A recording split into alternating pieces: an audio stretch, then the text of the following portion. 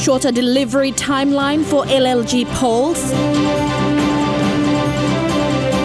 Western Highlands introduces e-learning to schools. And 20 million kina released for Bougainville referendum work. This is National EMTV News with Helen Sayer. Good evening and thank you for joining us for Thursday's news. Now we'll go to our top stories a little later in the bulletin, but first, the head teacher of Gantom Primary School in Leh has told EMTV that the school has been operating by getting school supplies on credit from service providers. Martina Tani Alu says they now owe over 40,000 kina to suppliers.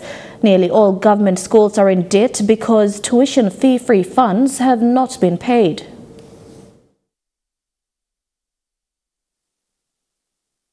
This is Gantom Primary School. It is located at West Taraka, a community in the Huon Gulf District, Morobe. Administratively, the school is under Leh District. The school's head teacher, Martina Tanyalu, told EMTV News in Leh that the school is in a very bad situation. The school can't operate anymore because it owes service providers more than 40,000 kina. Service providers won't allow the school to get school supplies on credit anymore because the tuition fee-free funds have not been paid since January. At the moment, they are asking us when we are going to pay up our debts. Because of TFF not coming in and parents are not helping. Parents are not supportive because mipla ting lo education lo picking in mipla woki disla.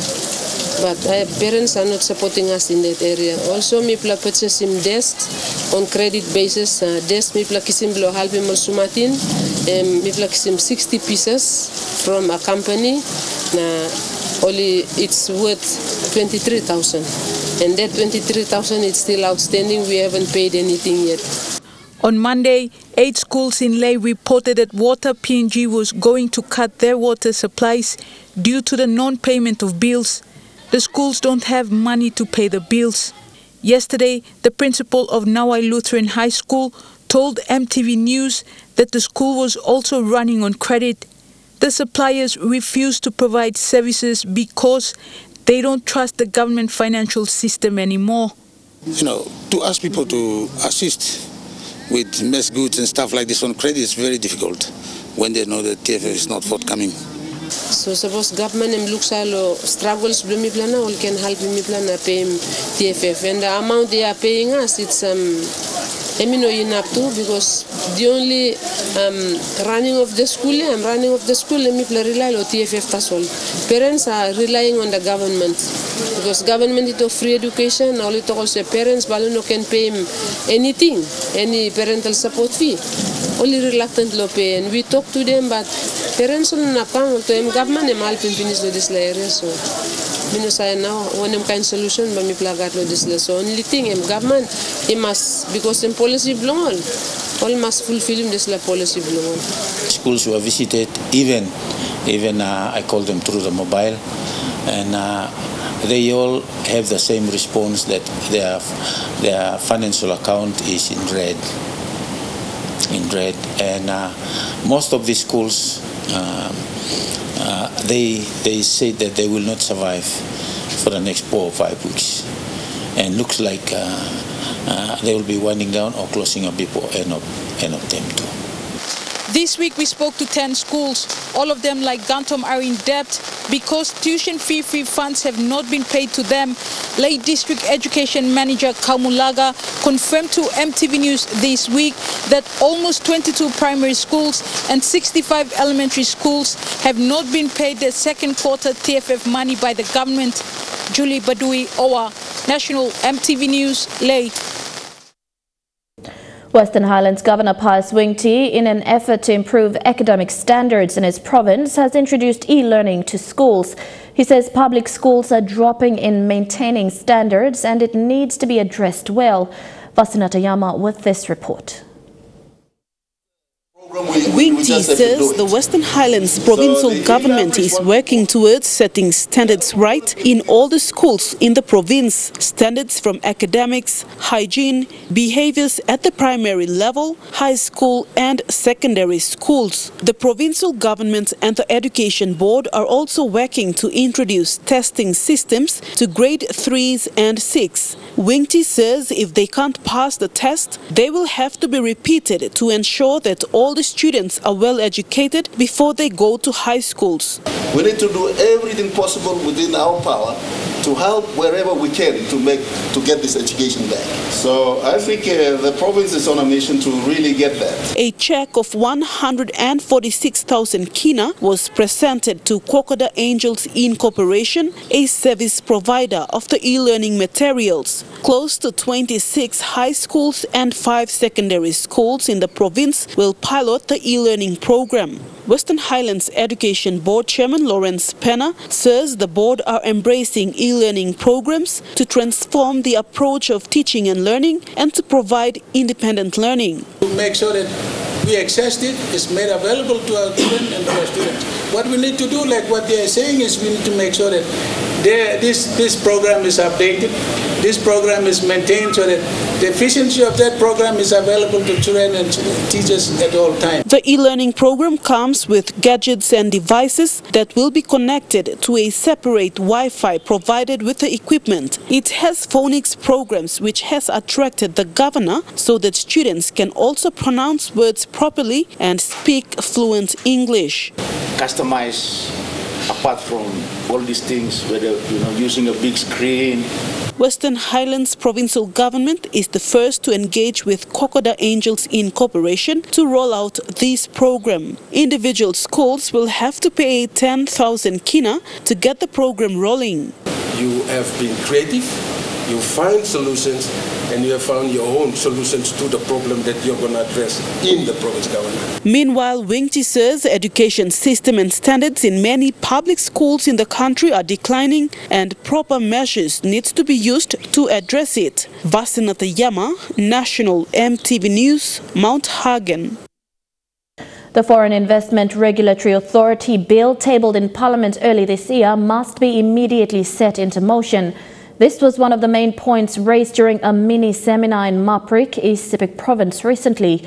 The mini-seminar, which was initiated by the Constitutional Law Reform Commission, focused on laws that will protect and enhance proper planning and development of Maprik. Maprik, like many growing townships in the country, has nearly 80% of its retailing businesses run by foreigners, especially Asians. Although it is good for the township in terms of economic growth, it has caused many barriers to local businesses, mainly small business enterprises, to grow. The seminar revealed that the bill, if passed into law, will be beneficial for locals who want to venture into businesses. Maprik MP John Simon said he will be addressing the foreign influx issue in the district, but the people must cooperate and involve in projects and programs to help boost the economy. A young visual artist in East New Britain province is creating a new avenue of preserving Papua New Guinea's cultures and traditions through visual arts. In a makeshift studio in a neighborhood in Rabaul town, Edwin Siroy, a self-taught artist, says he wants to produce a visual arts library that captures PNG's myths, legends and other culturally related portraits that are slowly dying out. This is Edwin Siroy, a young self-taught visual artist. At his makeshift painting studio at his parents' home in Rabaul town, he is putting the final touches to a portrait of binding fire dancers that he wanted to sell. But what's more important in his painting, apart from selling them, is that he wants to create a visual arts library through his portraits, and most of his work have deep meanings that captures some of PNG's oral history in the form of paintings. So mostly all nasa to kumilo bami painting one and something but mostly me sa painting lo especially all something lo place or tubon or binding or different all mask. Edwin hasn't been to any visual arts school, but he has been an active participant of a Catholic Church youth group in Rabaul. In 2016, he came to a point of realization that his work done within their youth group has been outstanding and complimented by others. Just starting in 2016, me find out that I can paint, I can draw. Me not even go to the school on pla or short course or no got straight. Made me find out that I can paint. Since then, he has maintained that trapping PNG's dying customs and traditions through paintings is one positive way of telling an ancient story over many years. Story about two stones on them. I think that sample lines I start before island. I got sample story blame. I mean, must kiss him story blame. First time before me painting. So the time old man he ask him, painting. Minimum we can talk more los the stone style of place film pla story blame we got a line before the staff now all no more staff more island. He says the possibility of holding onto these pieces of PNG's history will be difficult for many young people of his age who have now chosen to live their lives differently. Edwin Fidelis, National EMTV News, Kokopo. Finance Minister Richard Maru has confirmed the release of 20 million kina in funding for the Bougainville Referendum Commission. This amount represents the full budgeted amounts in the 2019 national budget to assist the BRC in conducting the upcoming referendum in the autonomous region of Bougainville. It will be parked within 2 accounts at Bank of PNG, with the drawdown and transfers to be managed by the National Coordinating Office of Bougainville Affairs.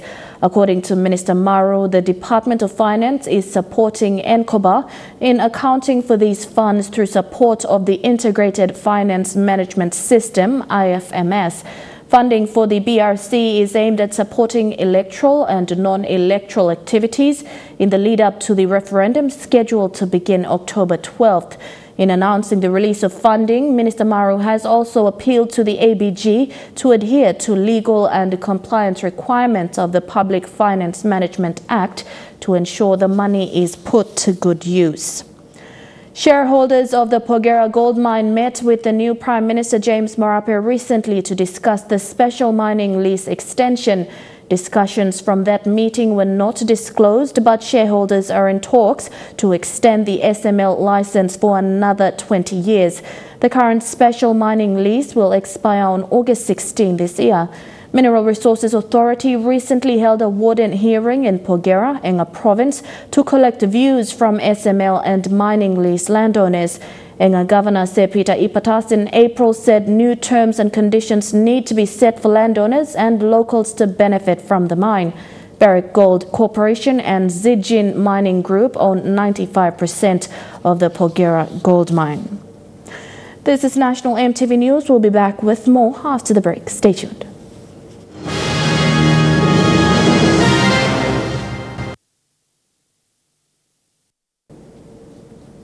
Welcome back. The Australian government and service providers in Manus have been asked to take steps to mitigate the increase in reports of asylum seekers and refugees inflicting self-harm. The Immigration and Citizenship Authority has obsessed more reports of self-harm incidents in Manus after the Liberty Party won elections in Australia last month. Chief Migration Officer Solomon Kanta said with the change in Papua New Guinea's Prime Minister, there were again some reports last week. Thus, Mr. Kanta has called on the Australian government to take steps to address this. The Common Training Institute was presented its license to operate again as an educational institution. Focusing on short skills training, it enrolled 400 students for 2019. KTI Director Max Corey says the renewal of the KTI's license marks a new beginning for the institution. Established in 2007, the Kumul Training Institute served as a training avenue for grades 10 and 12 school leavers who wanted to take short training courses. Registered with National Training Council, KTI expanded to 3 centres outside of Port Moresby, providing short courses. I saw that there was a need in the dropouts has increased, so and so. Then when the dropout increased, we had to secure opportunity for others to attend training, to continue. Then Kumul Training Institute has its own reputation in training. We've provided this skills-oriented training in business courses, trade courses, plant and motor vehicle trainings. In 2012, its license to provide training had expired.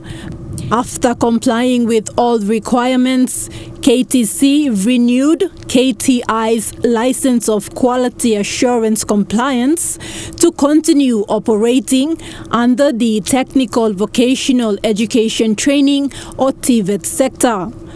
Therefore, complied with the quality assurance, the TVET sector, in order for registration and accreditation of their programs. It took them a while, and now they are located at Tokarar for deliverance of the skills-based training to general public and the populace of Papua New Guinea. So I'm pleased to present this certificate on behalf of National Training Council. For 2019 academic year, the institution registered 400 students. Most have come from other provinces. It has increased its staff ceiling to 25 instructors based in Port Moresby and has invested in machineries to allow those enrolled under mechanical courses some practical experience. We are committed to provide training in this country, and here you can see that at the back of my yard here having too many buildings coming up with facilities that are provided. We have spent substantial amount of money to ensure that we provide a institution with this quality training facilities.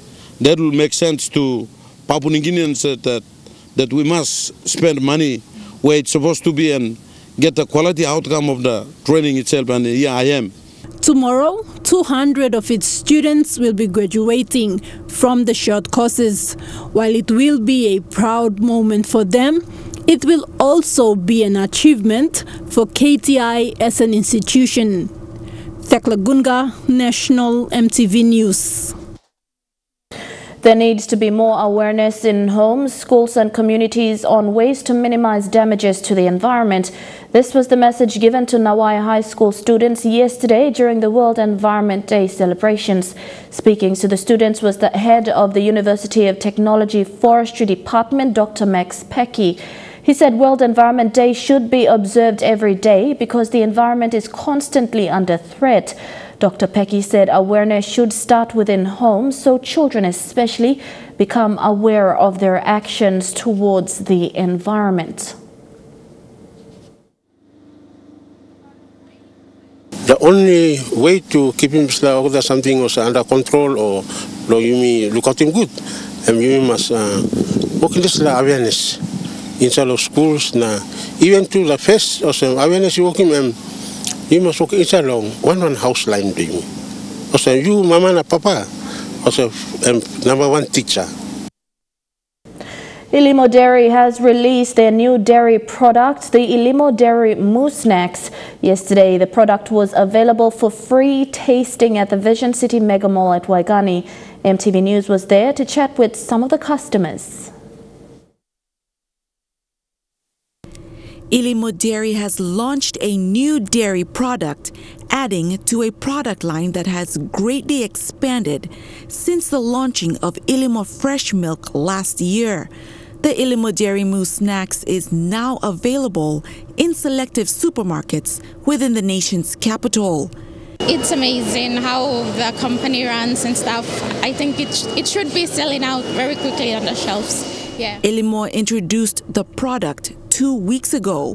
They have been doing free sample tasting at major shopping centers, supermarkets, and schools in Port Moresby. This is important for the company as it gives the public a platform to give transparent consumer feedback. The new dairy snack has a pudding texture And although many had trouble describing the product, they bravely welcomed it. I tasted it, I think a bit of sugar inside this. First time me try this like sweet more. I'm sweet. I love it. I think it's good for the body also, nutrition. Me tasting this ice cream and that's more yet, sweet more yet, and I'm not run out of 2 years. Ilimo ice cream is now sold in chosen hotels and available at Harborside in Enzo's, and Ilimo yogurt will be making an appearance in the coming months. Lilian Sopera-Kinea, National, EMTV News. A bypass has been built at Urea following the collapse of the bridge on Monday. Built by the National Works Department and equipped plant contractors stationed at Kesawai, it will serve as a temporary measure for motorists and the transportation of goods and services into Medang town. Located just after the Ramu station in the Usino Bundi district, the bridge is an important link for people using the Leh Medang and Medang Highlands highways. The road was reopened yesterday, allowing people to use. We'll go for a break now. Among stories making headlines overseas, Solomon Islands' views on establishing ties with China and President Trump's visit to the United Kingdom. Details after the break.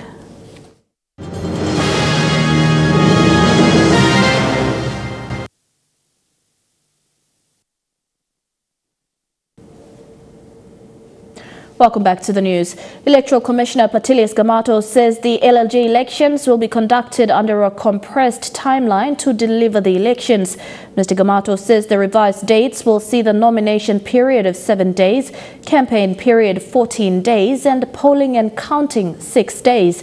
The revised dates follows a Supreme Court decision on 25th April, setting aside a stay order by the Ombudsman Commission, Umi Adzira LLG in Makam and East Sepik Provincial Government. With the three-man Supreme Court bench ruling unanimously in favor of the PNG Electoral Commission, Mr. Gamato says the dates of the LLG elections have been revised. He says nominations and campaign will begin on Thursday, 27 June 2019.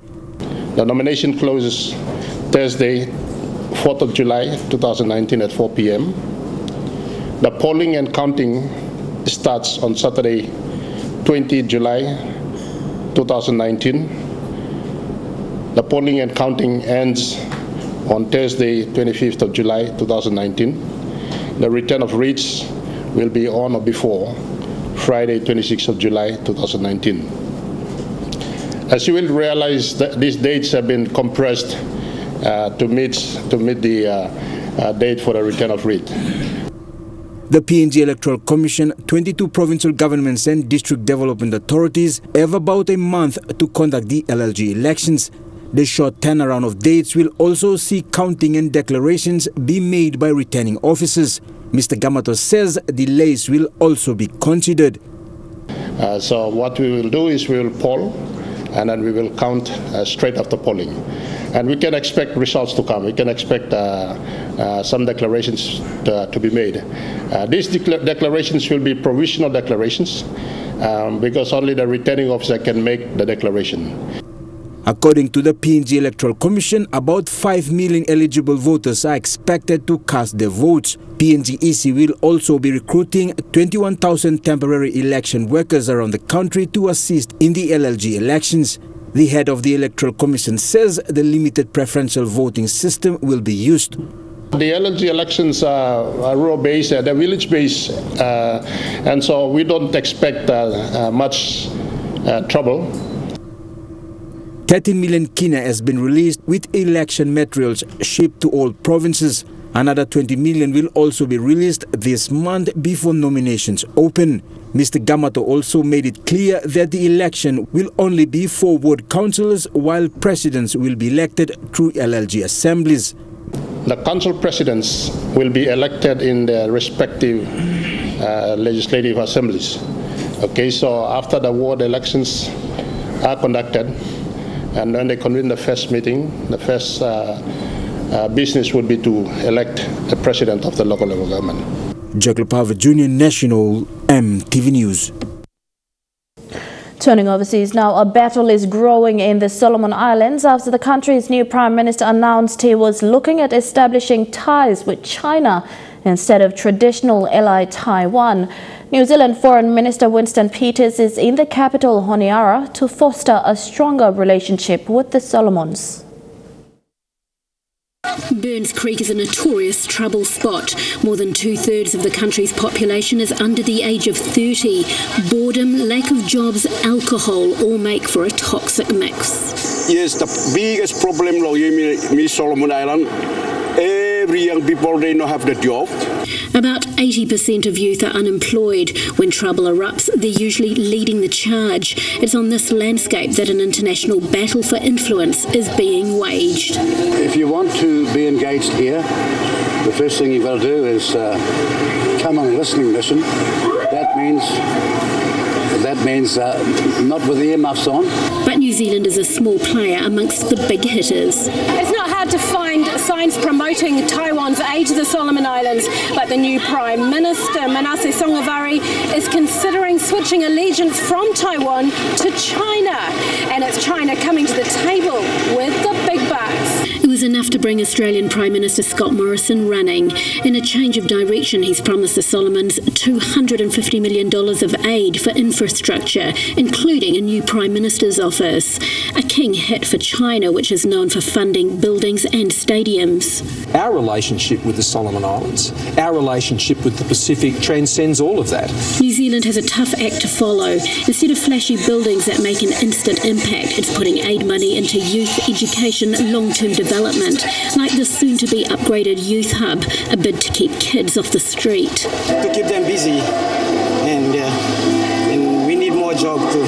New Zealand hopes its $114 million in sustainable aid projects will be enough to convince the new Solomon Islands government it's a worthwhile partner.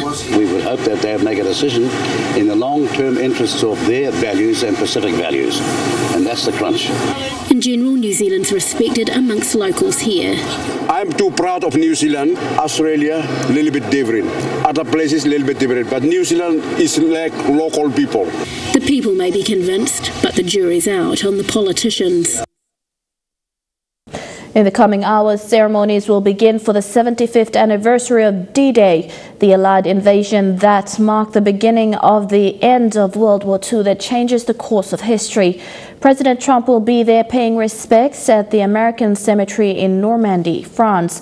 On Wednesday, he wrapped up his state visit to Britain, a trip filled with ceremonies and controversy. Wrapping his second official visit to the United Kingdom as president. It was a great thing to be able to have come to this country again. It's a great honor to be with you. President Trump and the First Lady taking in one last event with the Queen as she bid farewell. Great woman, great woman. While the president seemingly said the right things during formal events, he made waves in an interview with Piers Morgan. Do you personally believe in climate change? I believe that there's a change in weather, and I think it changes both ways. Trump falsely equated climate with weather and said he believes the term climate change is basically just a marketing strategy. Don't forget, it used to be called global warming. That wasn't working. Then it was called climate change. Now it's actually called extreme weather. Because with extreme weather, you can't miss. Trump also setting the record straight regarding comments he made about American actress Meghan Markle, now Britain's Duchess of Sussex, insisting he never called her nasty, just her statements about him in 2016. I wasn't referring to her, she's nasty. I said she was nasty about me, and that's okay for her to be nasty. It's not good for me to be nasty to her, and I wasn't. And on gun control, after the recent mass shooting in Virginia, where the killer used a silencer to quiet his shots, the president said he would consider legislation banning the sale and use of silencers. Yeah. What is your view of silencers? Would you like to see those banned? Well, I'd like to think about it. I mean, nobody's talked about silencers very much. I don't love the idea of it. I don't like the idea. What's happening is crazy. Okay, it's crazy. Trump now overnighting at his golf resort in Ireland, his first trip to the country as president, and squeezing in a brief meeting with the Irish Prime Minister. Is this trip for you just about promoting your golf club? No, this trip is really about great relationships that we have with the UK, and I really wanted to do this stop in Ireland. Here in Ireland, the perception is that this trip for President Trump is much more about pleasure than work. The only working item on the president's agenda during his 2-night stay was that meeting at the airport with the prime minister that lasted only around 45 minutes. Now, a U.S. official pushed back on that, saying that the president had important issues to talk about with the Irish prime minister, including trade and Brexit. The president himself also said this was more than just a golf trip. And the Irish official I spoke with said perhaps it's better that the president came here in a low-key fashion to avoid some of the protests that we saw play out in England. Still on D-Day commemorations, some of the aircraft used in the invasion have recreated their flights across the English Channel. The first air-border troops into Normandy were dropped 75 years ago, and today 2 veterans who parachuted in 1944 recreated their event again. After midnight, 75 years ago tonight, a dark constellation appeared in the night sky above Normandy. Thousands of Allied troops dropped quietly into Nazi-occupied France. Among them was Harry Reid, a 20-year-old signaller with the 6th Airborne Division, told to complete his mission, whatever the cost. We had a conviction that we had to fight. We had the most evil things happening in the world, that were it not for the Channel, we would have been caught up with it as well. It was a case of national survival.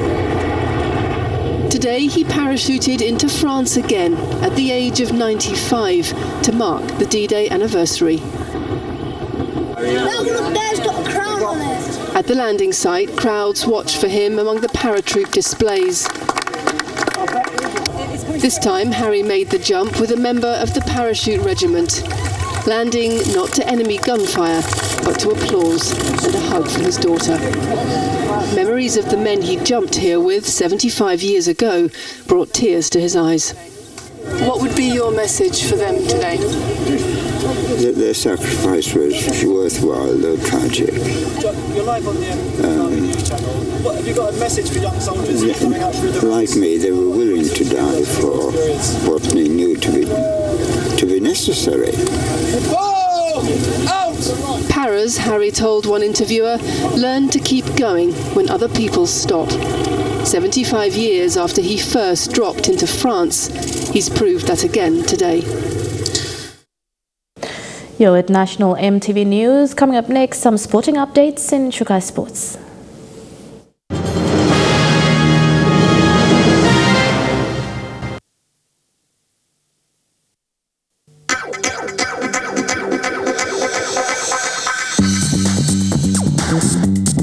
Chukai Sports.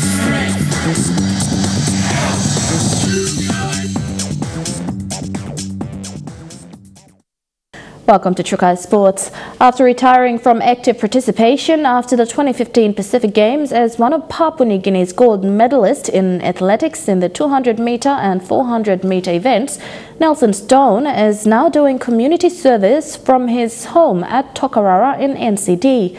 Fidelis Sukina reports. Pacific Games 2015 400 and 200-meter gold medalist Nelson Stone, after retiring from active participation, is now working with his community at the suburb of Tokarara in Port Moresby, using sports to provide leadership to the younger members of his community. He is not using athletics as the preferred sport, but rugby league. I thought of using rugby league as it's a strong tool in the country. It's a national sport, and I brought in a lot of youths who are roaming around aimlessly. I got them in and involved in sports, and including Ilalu, and here we are. He is being helped by SPPNG Hunters forward Ilalu, who is also a member of the community. When Ila is off from the Hunters, he uses his experience from the Hunters to plan out the team's game plan and training sessions, and all the while encouraging the young rugby league players to be good role models. I've been under Nelson's mentorship since 2014. It's when my career officially began off, and of living every moment of my dream. But for me, being here, it's all about giving back to the community and saving, particularly the youth. Main key thing for us here is to do best things, to create a pathway for them that they could be able to get something out from their life. And the next best thing is to keep them preoccupied. Nelson Stone's team is called the Tokarara Nest United. They take part in the Port Moresby Suburban League at the Coney Tigers Oval in Port Moresby with under-20 A-grade and a women's team as well. The Southern Region 9s, we took part in 2015. We made it to the pennant finals, which was our first. The Governors Cup, the Popular Governors Cup, whole of season, and now PNGR for sanction competition, which is the Port Moresby Suburban League. Yeah. So Stone says it is satisfying for him to take time and be a mentor, a role model, and a coach to the younger generation within his community. I'm really satisfied. I'm really happy, seeing a lot of youths who believe in me and come and train under me. Not only talk about sports, but I talk about how it can better their lives, and it has really give me that feeling of satisfaction. But there's definitely a lot of room to improve, and I'm just really excited about the way things are going right now. Fidelis Sukina, National EMTV Sports. In swimming, coach and mentor to this year's Arafura Games coach Rick van der Zandt says PNG swim team did exceptionally well, winning a total of 21 medals, 10 silver and 11 bronze. Van der Zandt will take 8 home-based swimmers to the 2019 Pacific Games in Samoa next month.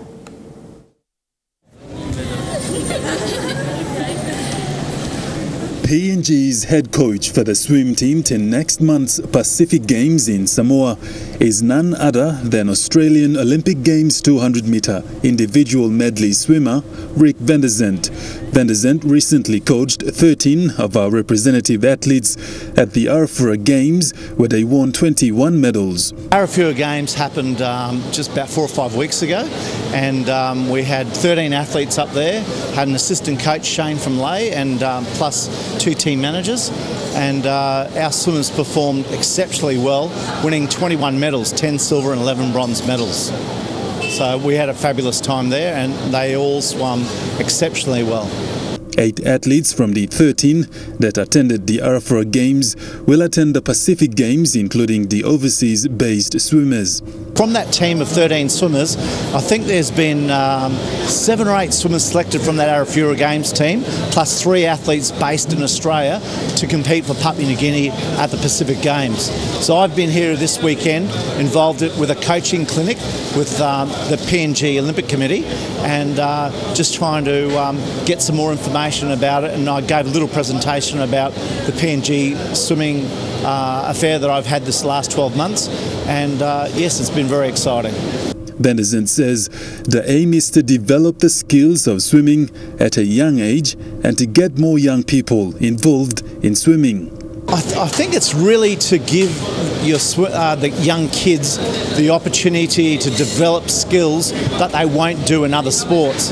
It's an individual, but it's also a very team-orientated type sport. More schools should get involved, and then from those schools, the coaches will be out there and hopefully handpick some of the talented kids that show a little bit more potential in taking on swimming, and then they encourage them to come along to the Baroko Swim Club and take on swimming as their main sport. Godwin Eki, National EMTV Sports. Still on swimming, a gala dinner was recently hosted by Baroko Amateur Swimming Club to raise funds for the swim team. President of Baroko Amateur Swimming Club, Des Blake, says any support the club can get from local business houses will assist swimmers compete at home and abroad. The gala dinner held recently was supported by corporate houses in Port Moresby to raise funds for PNG swimmers. President of Baroko Amateur Swimming Club, Des Blake, says the funds will go towards payment of hired facilities used by the club, as well as swimming gears for the competitors in national and international events. Very high costs in rental at Tarama swimming pool and equipment for the swimmers, and tonight and our fees don't cover all the costs. So tonight is a fundraising event to help support the swimming for so many young Papua New Guineans who wouldn't otherwise get a chance to swim. The recent fundraiser will also assist swimmers attending the Pacific Games to be held next month in Samoa. Directly but indirectly through the work of the club, through the training that they receive in their coaching, in their squads. We're all part of the whole operation. Certain selected swimmers, some of the better swimmers, will be going to these major events, and they will be supported by PNGSI, the national swimming body, and also perhaps from the world governing body. He acknowledged the hard work, time and effort of volunteers to improve the standards and services of Boroko Amateur Swimming Club. Our efforts are all about the local club. And that local club, of course, is what feeds the pipeline of PNG's athletes who compete on the international stage. The ones competing now and the ones in the future. Godwin Eki, National EMTV Sports. Trukai Sports continues with more on the other side of this break. Stay with us.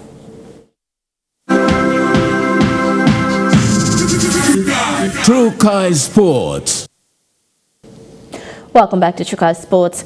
Rugby League referees in the Intercity Cup competition are working to iron out their mistakes after countless mistakes have been identified on video. The competition has been recording all matches across the country on video, and teams and referees have had access to the videos, which referees have now come to realize they have been overlooking their mistakes in certain instances of the game. The intercity competition is into the halfway mark of the year, and referees are closely being scrutinized. With the Papua New Guinea National Rugby League competition having video game analysis, PNG NRLC manager Stanley Hondina says the referees are being monitored for their infringements. We can already see, only in 9 weeks, the processes are paying dividend by helping us to identify where the problems are. So when we brought the referees in, like this morning when we went through one of the videos, and they said these are mistakes that we keep on doing every now and then. So far, after 9 rounds, 54 matches have been recorded from the 6 games each weekend across the country. And coaches and referees have access to those videos for reviews. Yeah, once we get the games, we load them up to the cloud. And there's a software called Cloudberry, or a direct link called Cloudberry that we load it to, and that is installed in all the coaches' laptops. So we have 12 coaches who have access to those, and they have access to the videos. Now why change ruling no on? A 3-day intense refereeing course is being attended by 14 referees from around the country, and they are identifying mistakes that the referees have been doing unnoticed during matches. But we don't realize it. So we think that it's normal and we do it until we place it on record, and that's what the systems that are helping us to gain, to identify where those problems are. And then we try to work on solutions as to how we can fix it to help the game get better. The 14 referees who are attending the course in Port Moresby will be the referees consistent to the remainder of the season, so they can be assessed and given time to improve on their performance. One refs once stays off for another 3 weeks, 4 weeks, gets another appointment. There's no consistency where you cannot really monitor how he's doing and assess and help. As a result, I told them, after you go through this, give me a list of at least 10 referees who are going to be the main center, 10 referees for the next 9 games. Fidelis Sukina, National EMTV Sports. And that's a wrap for Trukai Sports. Up next, the weather forecast for the next 24 hours. Trukai Sports.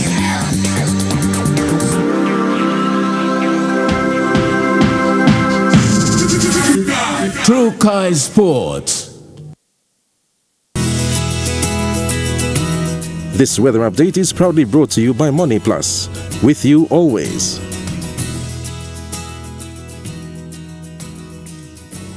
A look at the weather forecasts in the southern region. Cloudy with some showers in Port Moresby, Daru and Popondetta. Rain drizzles, although cloudy in Kerema, and a shower or two in Alotau. In the Momase region, cloudy with light showers in Leh, cloudy periods with brief showers in Medang, and a shower or two in Wewak and Svanimo. In the New Guinea Islands region, rain showers and thunderstorms in Lorengau, a few showers in Kavieng, cloudy with light showers in Kokopo and Rabaul, cloudy with a shower or two in Kimbe, and cloudy with rain showers and possible thunderstorms in Buka.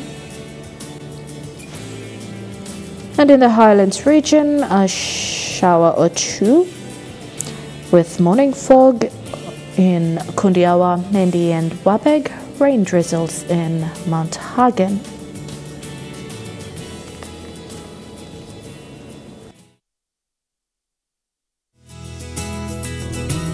This weather update is proudly brought to you by Money Plus.